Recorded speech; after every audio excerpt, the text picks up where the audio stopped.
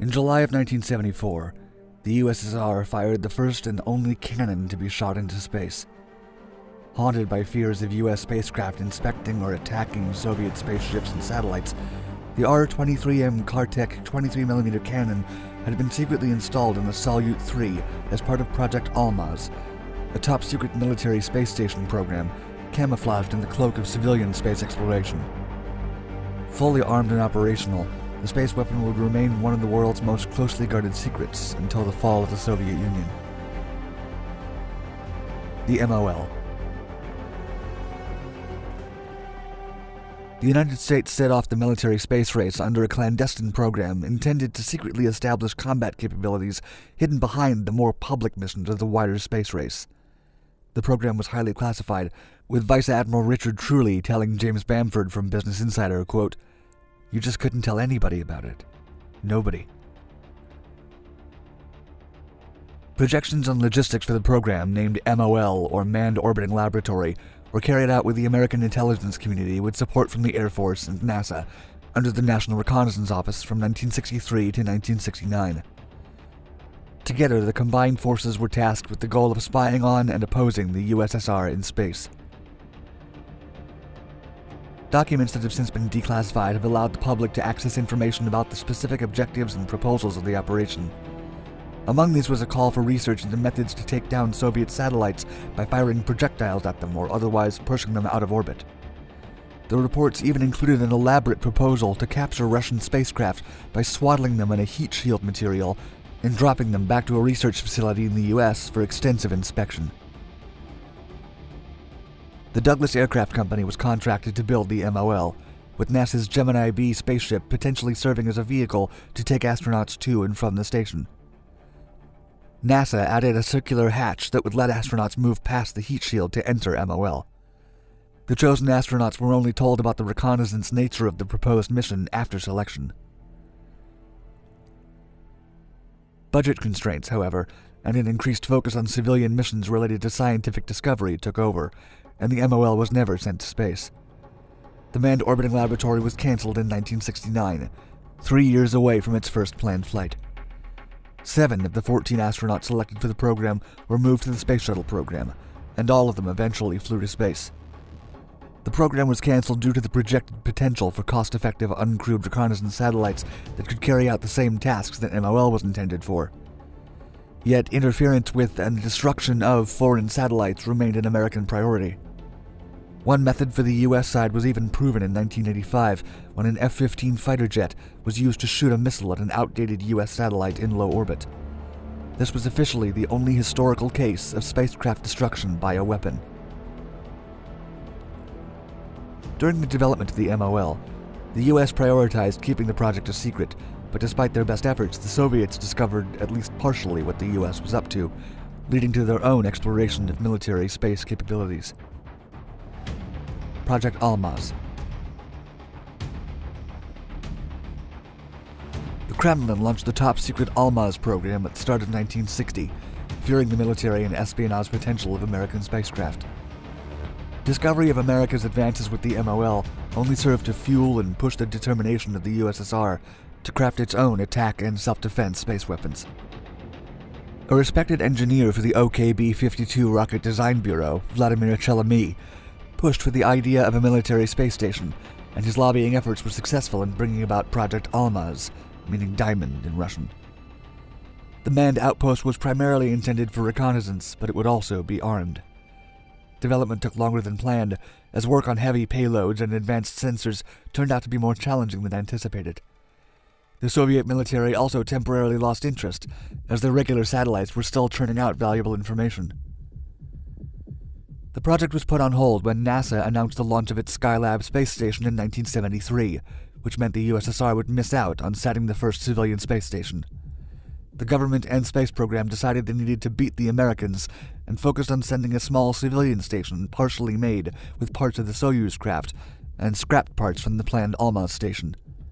This new station, called Salyut, was successfully placed in orbit in 1971, attaining a new first for the USSR. Once that political victory was achieved, The Soviet government greenlit continued work on Almaz, camouflaging work on the military stations as part of the Salyut lineup. While American intelligence officials were able to determine some aspect of the truth and could identify which stations were truly civilian, the public remained in the dark about the program. The station was comprised of several sections: the orbital piloted station, the actual space station module, the functional cargo block to dock and load supplies, and the VA spacecraft, the launch and return vehicle for cosmonauts, which could be reused for up to 10 trips. The orbital station would have a diameter of 13.6 feet, or 4.15 meters, and living space of 1,680 cubic feet, or 47.5 cubic meters. 3-man crews would be sent out along with the station by Vladimir Chelomy's Proton rocket UR-500. Once the station was in orbit, they would step into the OPS from the VA through a hatch located in the heat shield, just as the one in the American MOL station. Stays were supposed to last between 1 and 2 months. After the original cosmonauts left, the station would be recrewed and supplied by a TKS resupply craft. Almaz was fully integrated into the Salyut program in order to keep it a secret from the public and from hostile governments. Out of 3 Almaz stations placed in orbit, 2 were successfully crewed. All 3 were launched without their VA spacecraft due to delays in its development and the assembly of the Proton rocket. As the TKS resupply aircraft was never finished, the 2 stations that were crewed received the cosmonauts from modified Soyuz spacecraft. In orbit, the space station only saw those initial visits and withdrawals, with only one of the stations reportedly receiving supplies from an unmanned craft. Neither the VA nor the TKS were ever completed. By 1982, the Soviet Union had placed 7 Salyut space stations in orbit, 3 of which were part of the military's Almaz program. A space cannon. The USSR didn't just intend to only use their military space station for reconnaissance purposes. They also wanted it to be armed with a cannon.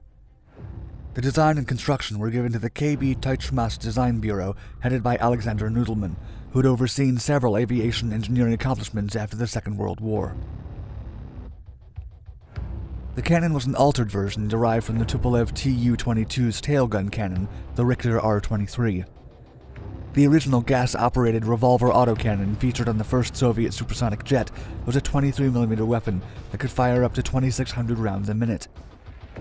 Tweaks to the weapon by Nudelman's team reduced its caliber to 14.5mm. Due to the secrecy surrounding the entire endeavor, certain details of the cannon's capabilities are either speculative or have otherwise not been corroborated. It's alleged that the shot could travel as far as 2 miles, although it's unknown whether this estimate refers to its full capabilities in space. Estimates on the rate of fire vary depending on reports. Theoretically, the modified cannon could fire anywhere from 950 to 5,000 shots per minute, with a safer estimate possibly approaching the 2,600 rate of fire from the original cannon. The projectiles could be shot at a theoretical 850 meters per second, with other reports claiming a slower 690 meters per second. The cannon was tested on Earth, where it was capable of piercing a metal gasoline container placed 1 mile away. The primary challenge for cosmonauts attempting to take down a satellite would be aiming, as the weapon was placed on a fixed mounting, and the entire 20-ton station would need to be oriented towards the target. The test. On January 24, 1975, the Almaz station, camouflaged under the name Salyut 3, was scheduled to be deorbited. The USSR had yet to practice actually carrying out a cannon shot in space, and were concerned that recoil, or some other aspect of the untested cannon, would affect the station after firing. Yet now, the conditions were prime for a relatively consequence-free test. Just a few hours before the deorbiting, the test was carried out. The jet thrusters were ignited at the same time the cannon fired, so the expected recoil could be countered. Unofficial reports claimed the cannon shot between 1 and 3 blasts, counting 19 shells in total. The details of the test, and the factual results gathered, remain classified under Russian leadership. After Salyut 3 was deorbited, the Almaz project winded down and was eventually cancelled. By 1982, the Soviet economy was slowing and on its path to collapse, which would still take around 10 years to arrive. The remaining grounded Almaz stations saw a different destiny unfold than the one intended, as 3 of them were launched as Almaz-T, unmanned heavy radar-carrying satellites for reconnaissance purposes. Only 2 worked successfully and stayed in orbit. The hulls of the Almaz 205 and 206 were sold to the private company Excalibur Almaz, which planned to launch them as newly crewed spacecraft in 2015, but in March of 2016, the company announced plans to have its equipment exhibited instead, due to lack of funds. The current location of these Almaz models is unknown. The truth about the Almaz space stations and the fact that one of their cannons was fired were kept secret by Soviet authorities. Limited public access to the subject was only given by Russia after the fall of the USSR. OPS-4. Before the program was cancelled, the Soviet Union had planned to launch a new and improved, possibly more dangerous military space station. The OPS-4 was intended to carry 2 interceptor missiles for space-to-space warfare, instead of a conventional rapid-fire revolver cannon. It was expected to be the 4th military Almaz station. During development, the OPS-4 was modified in terms of design and technology on multiple occasions. It needed a bigger, stronger docking port intended for the TKS spacecraft, which was cancelled in the early stages of development, rather than the lighter port for the Soyuz that the previous 3 Almaz stations had. The station would have seen the introduction of a Mech-A synthetic aperture radar with 3 panels and a manned return vehicle that could be reused. Issues with the return vehicle and TKS made the Soviets replace the idea of the return vehicle for a second docking port. The OPS-4 would have carried a Sheet 2 space-to-space cannon with 2 unguided missiles, but the proposed project was grounded before the scheduled launch in 1978, and then terminated along with the rest of the Almaz program in 1979. Many of the secret details of this highly classified Soviet program remain secret.